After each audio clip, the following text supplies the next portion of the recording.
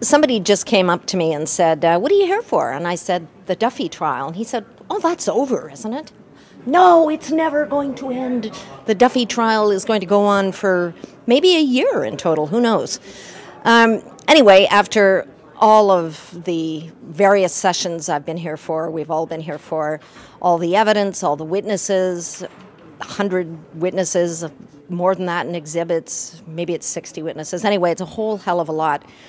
We have now come down to the short strokes, which are going to be shorter than expected. These are the lawyers' closing submissions, and where Donald Bayne was at one point estimating, this is Mike Duffy's lawyer, estimating that he was going to be on his feet for 5 days, which would have felt like 20. He announced today at the end of the prosecution's closing that he'll be done by tomorrow. It's the end of Tuesday. So there we go. Today was the prosecution's turn with the ball, and I have to say, after months of this kind of circuitous horse manure about confusing Senate rules, and poor Mike Duffy, he couldn't possibly understand all the rules. Nobody understood the rules. The rules are Byzantine and chaotic. How could he know what was to be done? Mark Holmes and Jason Neubauer, the prosecutors, managed to make it very simple. They each took a section of the 31 charges. These are fraud, breach of trust, and bribery charges.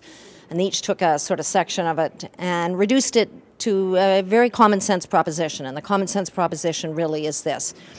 Yes, there was a sort of dark forces conspiracy within the then Prime Minister Stephen Harper's office to make the Senate scandal go away.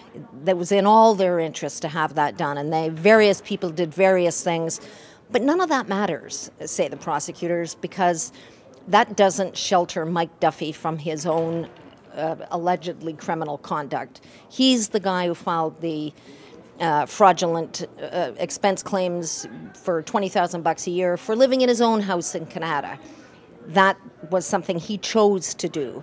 He filed allegedly for some fraudulent travel claims, some trips that were personal trips.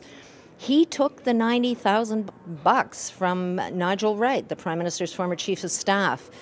And Donald Bayne undoubtedly tomorrow will say that he was coerced. Poor Mike Duffy, he was robbed of his free will. He had no choice.